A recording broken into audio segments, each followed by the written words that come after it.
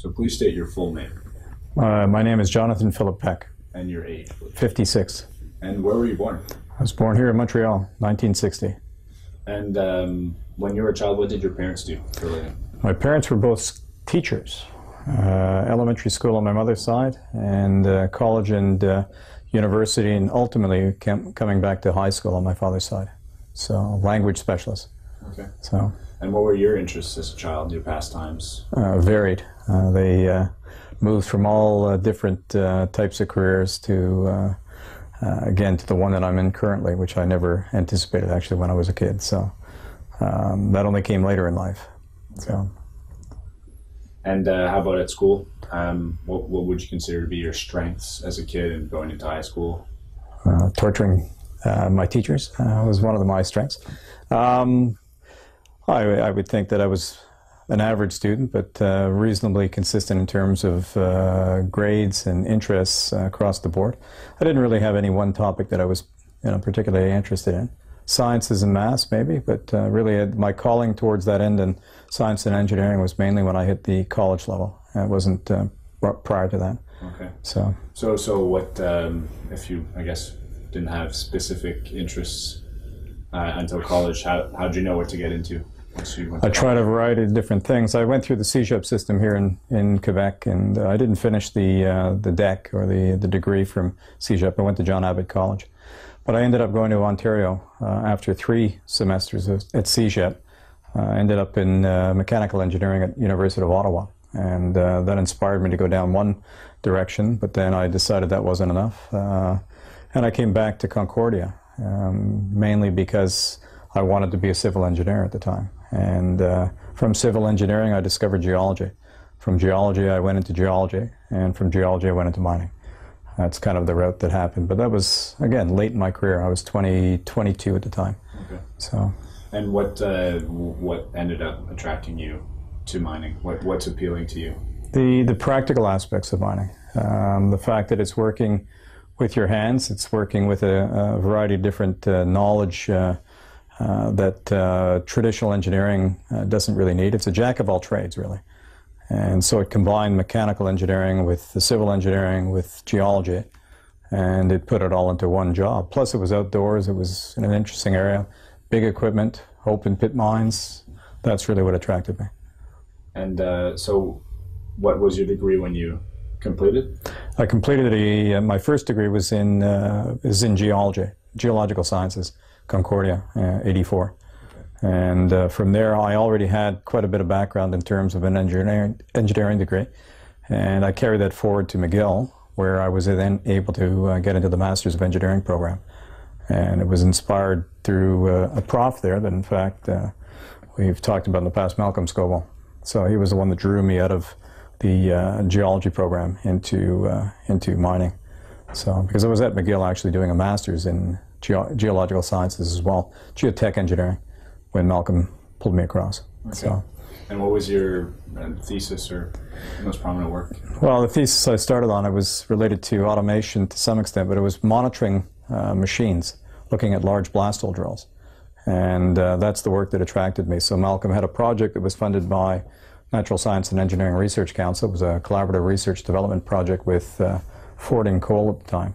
This was about 1987. And so that became the core of my thesis as a result. But it was that inspired me in, and that was the basis for me staying within mining, doing a master's degree, and then finally my PhD. So that was it. So. Okay. And what would you consider to be your first official job within the mining? After I graduated, 89, I took on the responsibilities primarily at an academic perspective. I was running an automation and robotics lab at McGill, which was joint with École Polytechnique, called CCARM, C-C-A-R-M, Canadian Centre for Automation and Robotics. And there was a director there, a fellow named Andre Pichet, who was ex-Noranda Research, who was running the group at the executive level, and I was the McGill laboratory manager. And so that was my first job after graduating with my PhD, and stayed there until the funding ran out in 1992. So. And how was, back in late 80s, early 90s, how did robotics look, or mining automation Early stages. Yeah. In fact, CCARM was one of the first centers in the world to look at this whole aspect of applying automation and robotics to mining. But in '89 through '92, it was pretty early stages for it. There was a prof that was brought across to run that center eventually, a fellow named John Edwards, who came from the UK, where he had been working for the National Coal Board and doing quite a bit of work in terms of large machine automation. And so he was brought across to be the expert to port that expertise into mining here in Canada. But it was very early stages. The machines were still heavily geared around manned operation. The technology wasn't ready for prime time. It was really early stages. This is, again, '89 to '92, before really there was a lot of different technologies around, including smartphones or anything else like that. It was very, again, very little on the market that you could work with. You had to build everything from scratch. So from there, maybe take me quickly through your career, and we'll sure. Maybe I'll stop you afterwards. So after CCARM in '92, again with the drying up of the funding, the whole group was let go because there was no further opportunities to fund it through McGill. Federal government, provincial government funds were gone. I basically closed the group down in '92, around June of that year. I took the whole team outside and at that point incorporated Aquila Mining Systems, which was the company that I ran for many years. So it was the embodiment of all the technology that we developed within CCARM. We kind of pulled it through that company and chose the ones that had the most merit in terms of actual products that the industry was looking for. And do you have examples of, I guess, your best products? Well, the monitoring, we proved to the world, I would think, that we could create ruggedized industrial-level computer platforms that would actually survive on mobile mining equipment. Starting with blast hole drills, we did our first project with New Brunswick Coal in 1993. That was the first purchase order that I got through Aquila. So it was, again, early stages, but we built an adapted industrial level on an assembly line to use in mobile mining machine applications. And we could see that there was just an incredible amount of interest in that sort of level of product. So we decided to expand upon it, and we took it to the next level with from monitoring to high precision GPS adaptation. And everything is a question of timing, because around '93, '94, GPS receivers were coming down in size. They were becoming more robust. They were becoming faster in terms of update rates and accuracy. And we just found that the confluence of our product demand was right at the right time with respect to these GPS receivers. So by '94, we had a GPS guidance solution, not only for drills, but also for electric cable shovels. And that was the beginning of the product line that we developed with Aquila. So you can continue, and then... So 94 was the first commercial version of a high-precision GPS system for blast hole drills. We worked in concert, as we've always done. We've always had a partnership with the mining industry in Canada.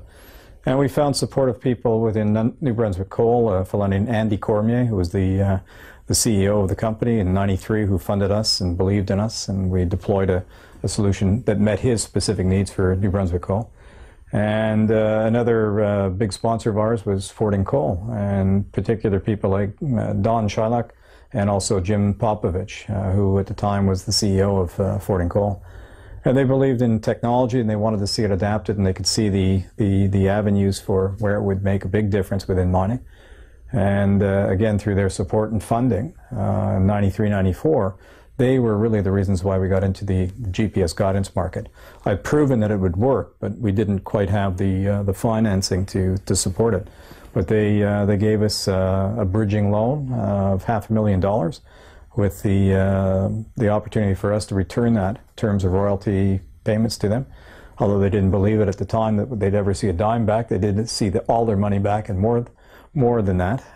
So it worked out well, and it was that partnership that allowed those products to be, again, made correctly in terms of meeting customer needs and being able to be deployed correctly, such that the client could use it and support it properly. And that was, again, that's always been our mantra in terms of doing these products. And how were you guys among the first to develop this? We were the first in.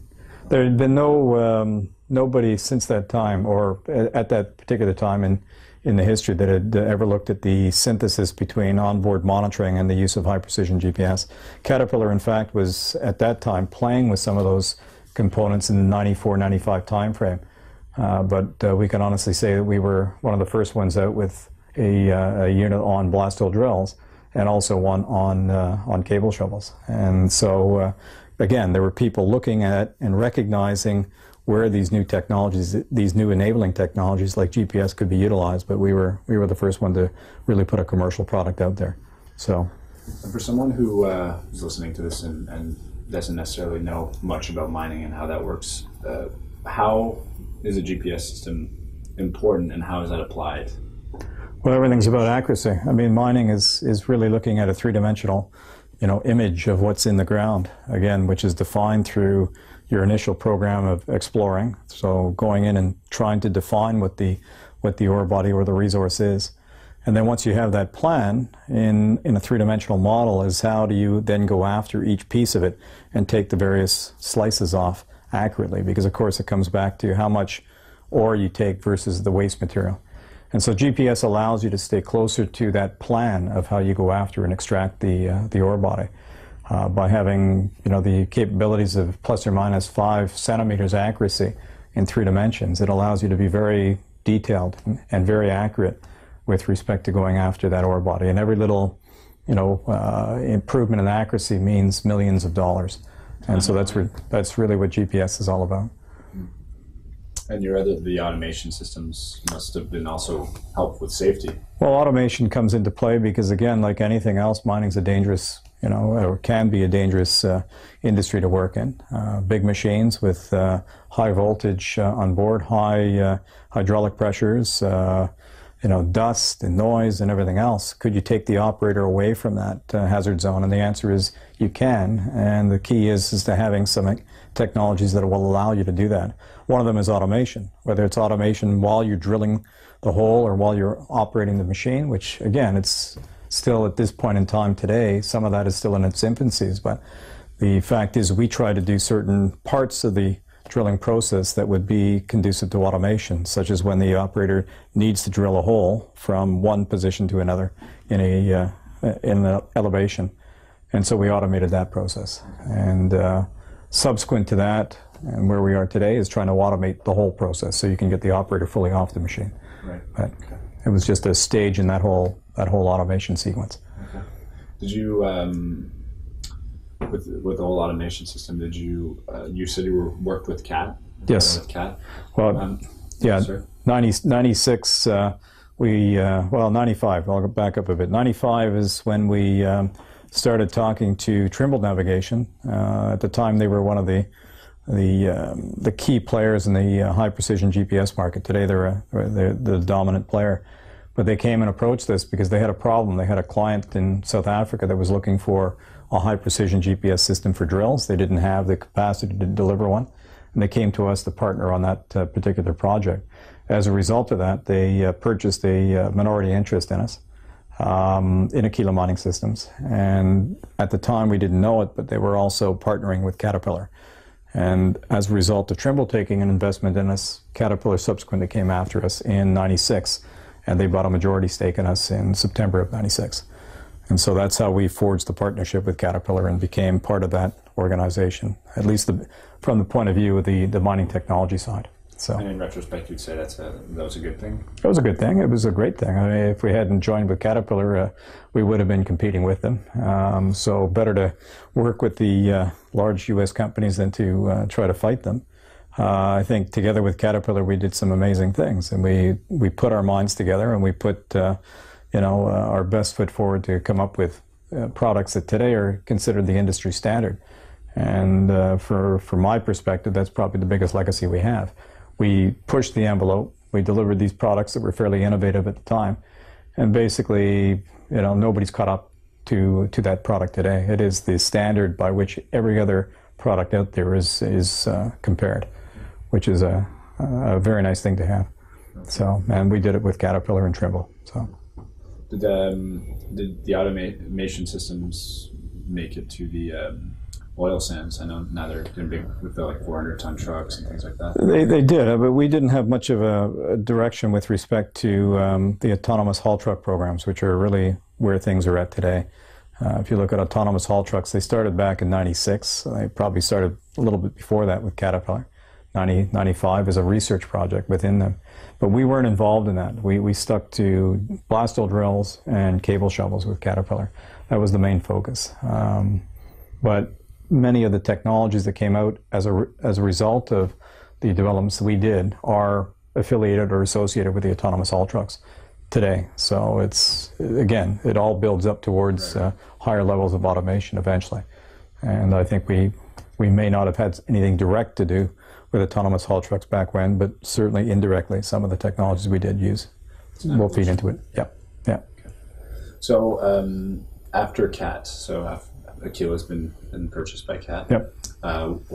What next? What happened? So in '96, Caterpillar bought a majority stake, and I remained as CEO of Aquila Mining Systems. So we grew substantially larger than we were at the time of the acquisition.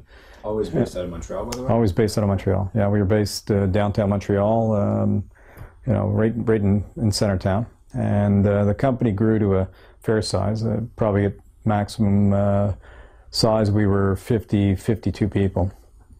And so we were a significant player in the industry, and we were one of the few at the time. I mean, as I say, we had a gap of many years where we were the only one in that marketplace. And there were others that were competing with us, but they were far behind. And so we really had a dominant position. But the industry, through its fluctuations going up and down, from '96 was a down year, 2000 was a down year.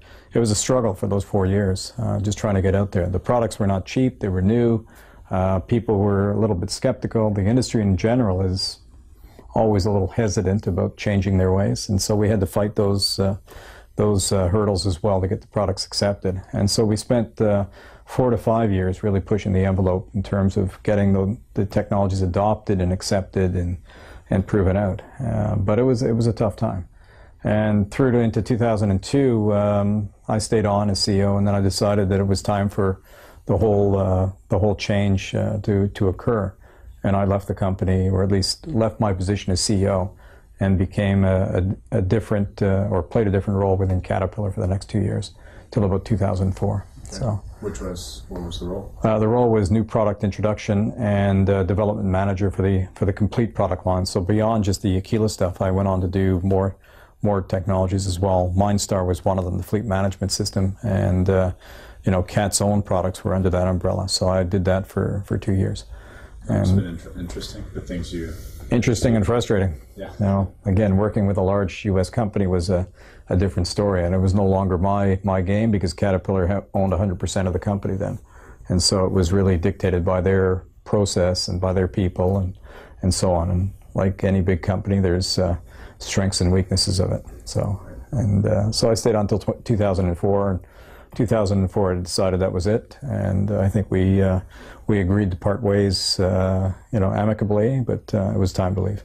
Okay. And so 2004 was when I formed my new company, Peck, the one I'm in now. So where we are filming currently. Correct. In Montreal. Yep.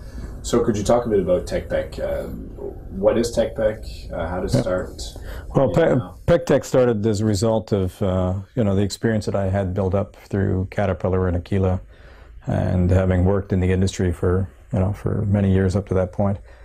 And our role that I saw, I didn't want to get back into product development. I wanted to basically help clients identify their technology needs, and then help them go out and find the right solutions. Find in the sense that we wouldn't build something, we would go and buy it off the shelf, and help them integrate it. In other words, help them buy it, help them integrate it, help them deploy it, help them support it. So given that most clients were still unaware of most of the technology needs, and again, suppliers tend to sell things in a manner that convinces you they have all the answers, but the question, that still remains is there's many gaps within what they offer and what the client actually needs.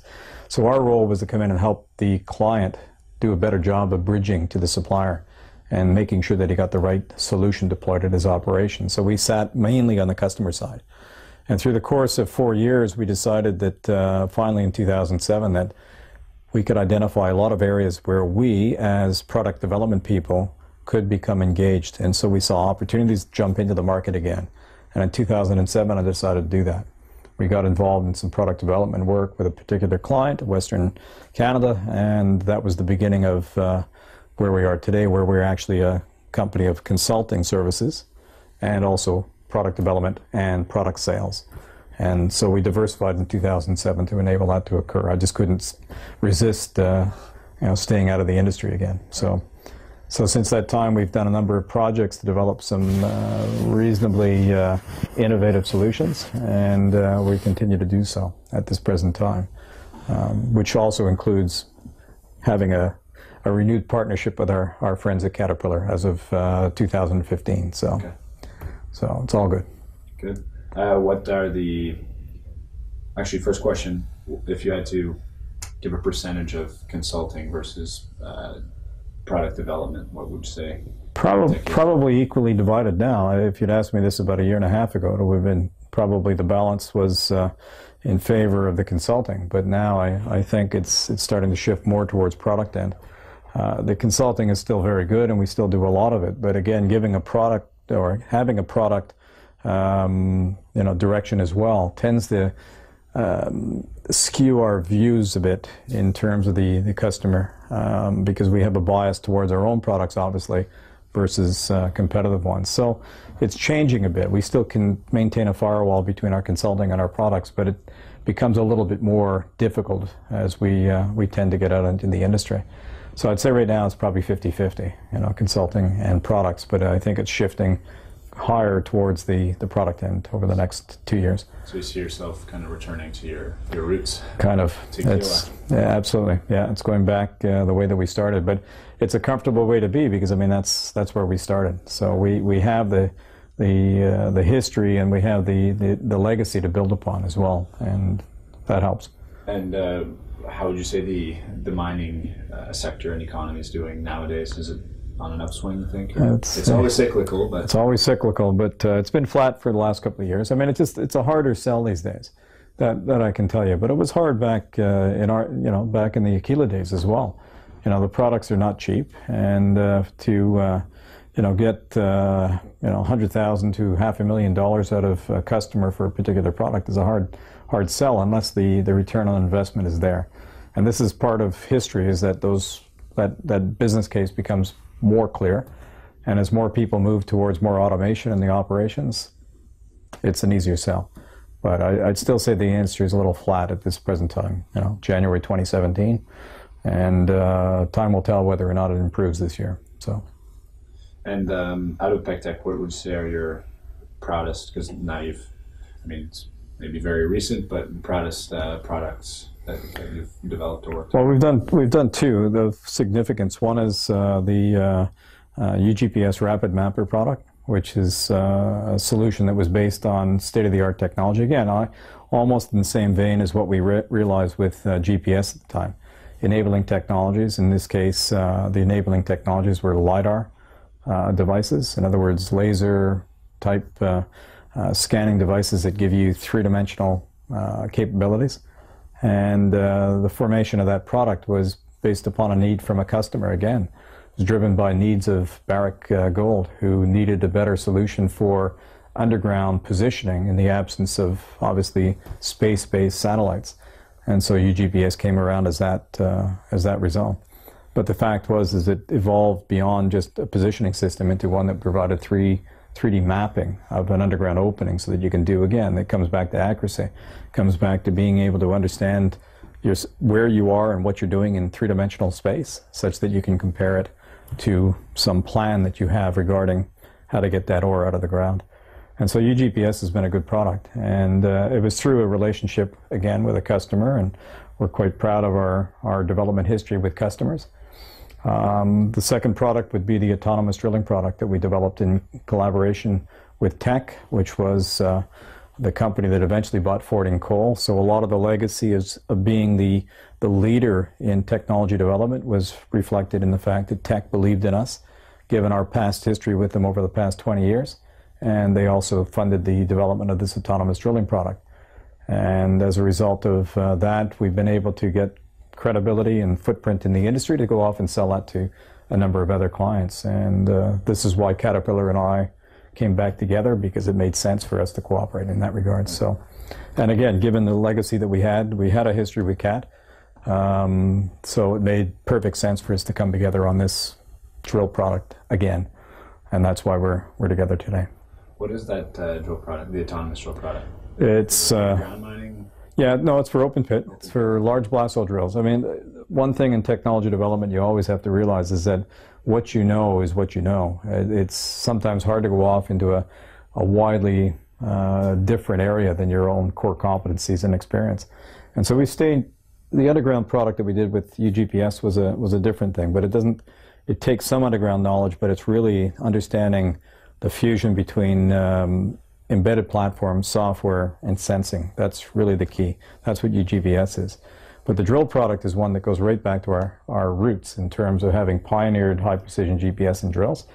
And this builds upon that. It's an incremental process whereby you then go through the process of looking at the drilling cycle in terms of what it does as a machine, and look for how you put it all together in an automated package so that the operator doesn't have to be anywhere near the machine.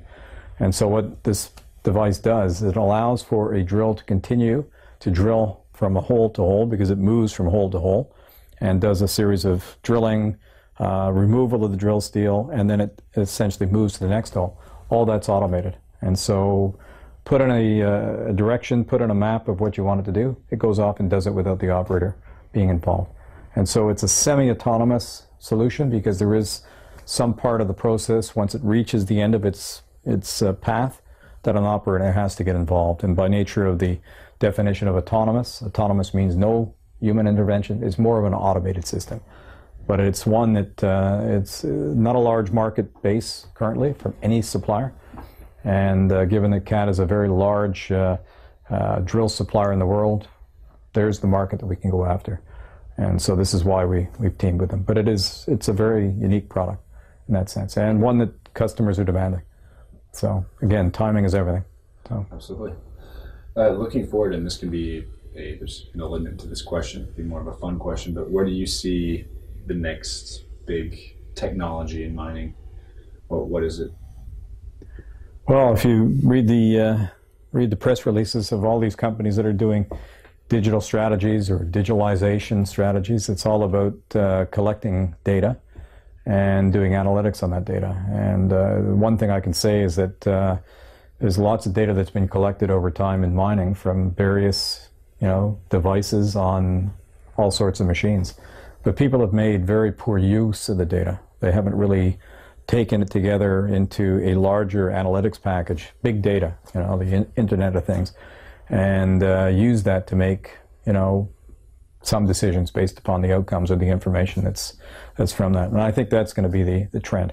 It's not so much there's any real breakthrough type solutions that are coming. I think the solution of combining everything is really the future. Okay. That's where things are going. So it's, again, making more effective use of data that you already have available, and if there's gaps in that, today's world, there's tons of sensors out there. There's a lot more of a choice in terms of how to, get information off a particular component or a particular machine that, again, just rolls up into this larger big data type concept. But I think it's having the facility to monitor, transmit, analyze, and make sense of that information in a shorter time period that's going to be the key game changer in mining.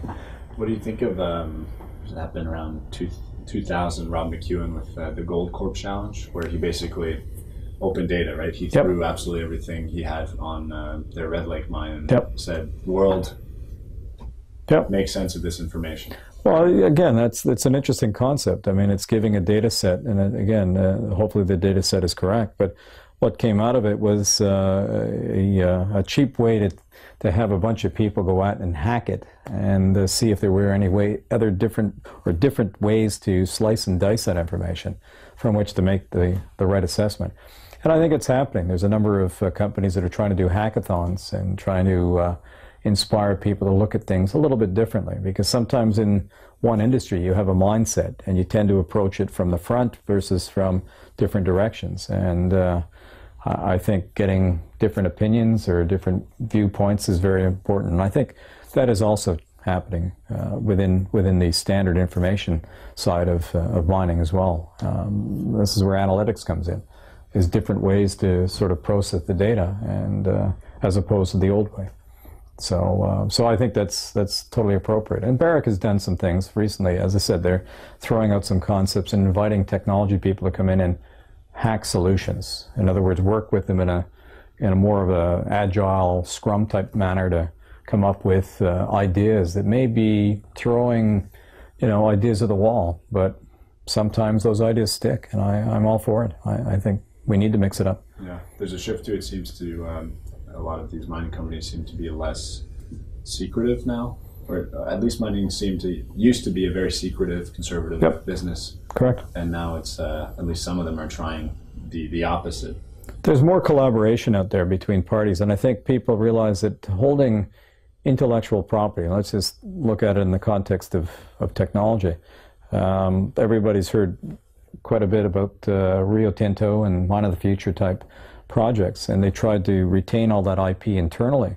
The problem with doing so is that you don't continue to develop it, because it's so unique to the people that are there at the time. When those people leave, which Rio has laid off tens of thousands of people, that IP all leaves with them, and therefore the IP that you developed 6 years ago is totally obsolete because it's not evolved.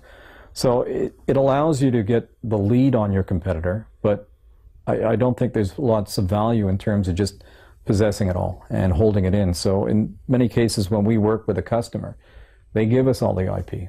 We have provisions with respect to the fact that they've given us or transferred the IP to us for $1 or whatever the legal agreement is, that we will give them preferred pricing, we'll give them royalties on the product that we commercially exploit, but they also know that we'll continue to commercially exploit the product. So the IP is actually growing, and they recognize they'll get the improvements that are coming about as a result of us going fully to market. So it's a much better relationship in the long run.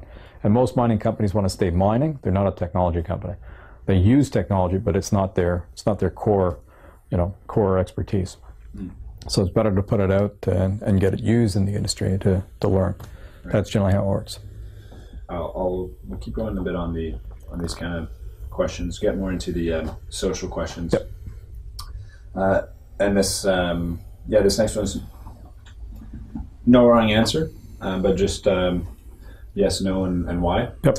Do you believe there's a disconnect between the mining industry, but we could also say more broadly the natural resource industry, and the general public in Canada? Absolutely. There's a massive disconnect. When you tell people that you're in mining the mining industry, and they go, mining, what's that?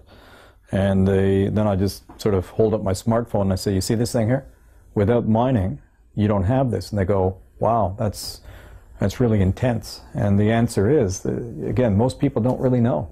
They don't know where metals or minerals come from, and they really don't recognize how it contributes to the country as a whole, or to industry as a whole. And I think that is a big challenge. And most people see mining, they see the bad side of mining as well.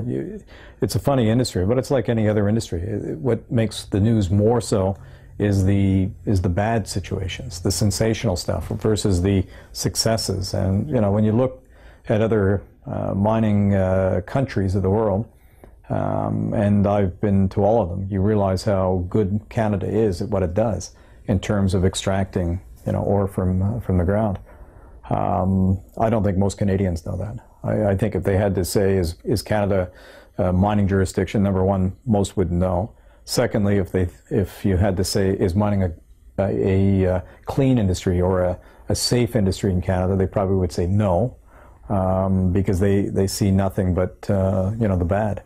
They talk about oil sands, or people slamming the oil sands, or some other disaster elsewhere in Canada, and that becomes the focus point of the news, and it tends to condition people's mindsets. So I'd say that there is a disconnect, big time. So. Yeah. And do you think because it is true that it seems that the media as for anything, they'll go with what's sexier and Yeah. right, usually, which is more negative. But do you think the industry is also doing enough to include and help the people understand what they truly do? I think there's lots of groups that are trying to do things. I mean, I can remember back to the Mining Association of BC. This is back in early 90s, and there was a particular gentleman there that was trying to reach out to the universities and high schools and colleges to sort of dispel all the misconceptions of mining and trying to profile them in a much different way. And it was a struggle back then, and I'm sure that other groups have seen the same thing. I mean, you can keep talking about it and promoting it, but again, people that are out in the communities in the mining areas recognize the value. People in cities don't realize it because it's not around them. They don't see it. They don't experience it. Their mother or father doesn't get up every day and go to a mine. So there's a disconnect between urban centers and out in the regions for sure. And I think that's how to bridge that gap. It's a tough one. It's very tough. Next question is it's an earful. Again, no wrong answer. In your opinion, are there any events, people, inventions, contributions, disasters, anything really, that must be mentioned when talking about the history of the natural resources in Canada? Well, there's always lessons learned. I mean, there's a tremendous line of different events that have occurred from which hopefully you recover from, but you also learn from. Tailings, pond failures and things like that, which we recently had in British Columbia. You'd think that would be over in this day and age, but it's not. There's a number of different things like that. But I think it's some of those disasters have certainly from a Canadian perspective have happened less and less. The footprint upon the earth or the footprint of mining in general is there's only a certain reduction you can do. I mean, an open pit's an open pit. But I think Canadians have been looking for new technologies for extracting ore. And I'm certainly working with a lot of them now that are looking to be much more sensitive and being able to work in areas like Nunavut, where the environmental footprint is needs to be minimalized by every degree. Plus, you're dealing in a harsh environment in general and Indigenous people around. Canadians are inspired by that to try to do things differently, and I think they certainly are very conscious of past issues and problems in the mining industry in general in Canada that they're building on, and so they look to the future to see how they can avoid doing those things again, or doing things differently. And I think those are lessons that every mining engineer, at least I know in Canada, is conscious of. So, but any one instance, hard to say. There's, I don't know if you've ever seen the movie by the NFB or something called The Whole Story. It's something to take a look at. Yeah, it's very interesting. What's that one about? It's about mining in Canada, Sudbury and some of the other gold mining areas of Canada.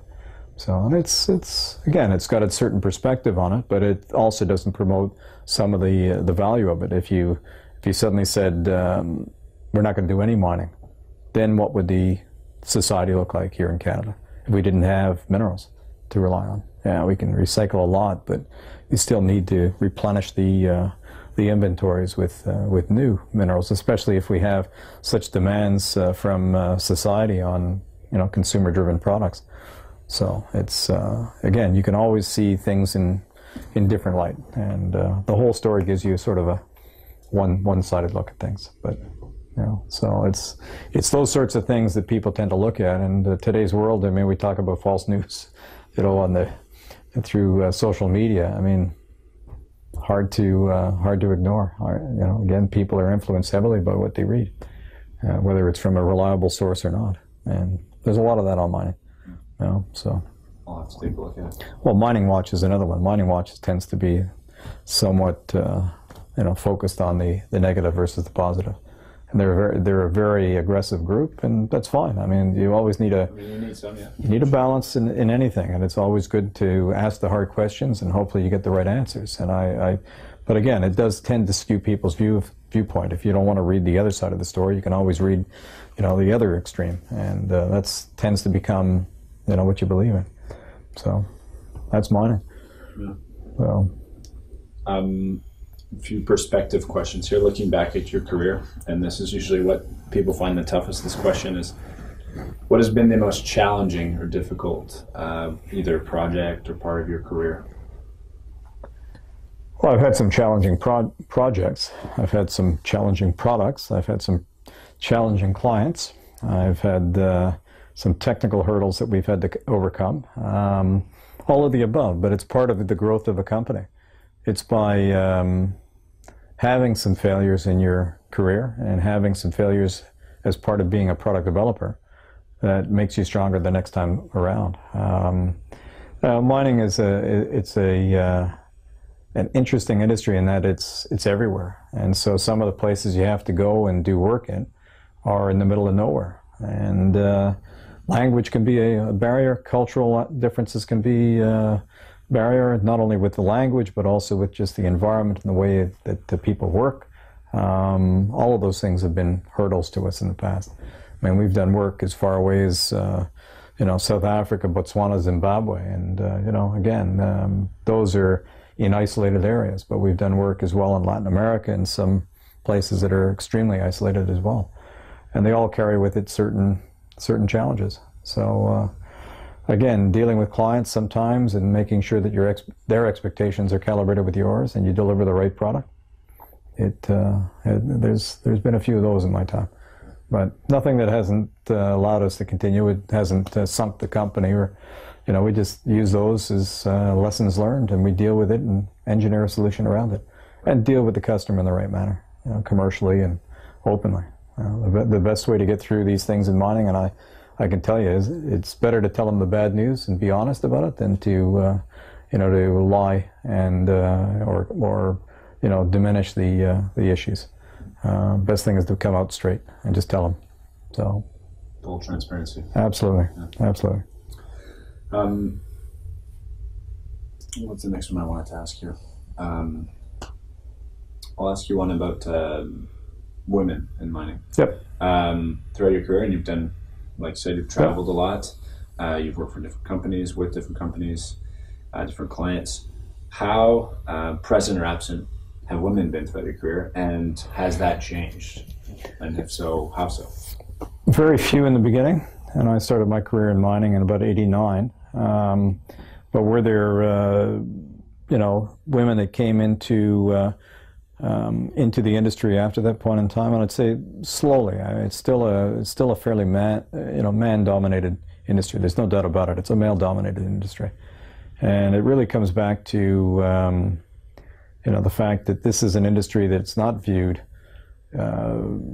as being very innovative. It's not viewed as being very conducive to a young woman that wants to get into a suitable career. It doesn't appeal to people that have been growing up in urban environments to go to the remote. That's the exception. There are some that prefer that, but it's been tough. It's not easy for women, as I said, given the domination by males.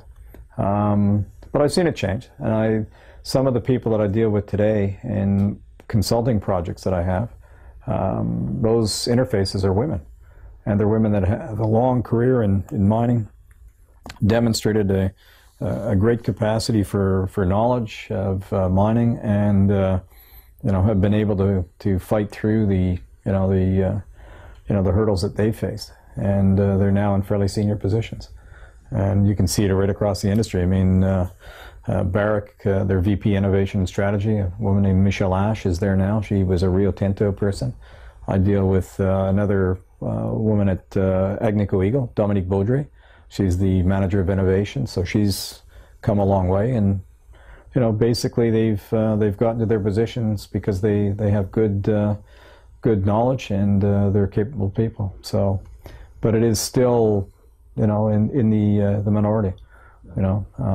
It's just not an easy environment for them sometimes. So yeah, whether it's wanted or not, it's not necessarily the most appealing thing if it's all men, for example, right? Well, it is. adapt for men? I think, but you know, it again, it comes back to the challenges of modern life. I mean, you know, if you're going to have a family, and where do you want to raise them, and what do you want to do? You know, raising them out in small towns is not all that easy either. It's challenging. It's limited in terms of services, in terms of a variety of different things. So most people want to give, you know, the best to their families. So after a period of time, after you graduate, again, a lot of women come back to the urban centers and looking for jobs mainly in big cities. And I don't know. I think it's the same with some of the young male graduates that come out. So I don't think it's just a question of men or women. It's a question of just the mentality sometimes of the people that are graduating. What do they want from life? Do they really want to go and sacrifice, in their view, 4 to 10 years out in the middle of nowhere? And the answer is, I'd say the vast majority probably don't. They want to quickly rise up in the ranks and you know, settle down in a comfortable job in an urban environment in most cases. I mean, we've seen the change, and I've seen the change within the hiring of people, just given that change in mentality.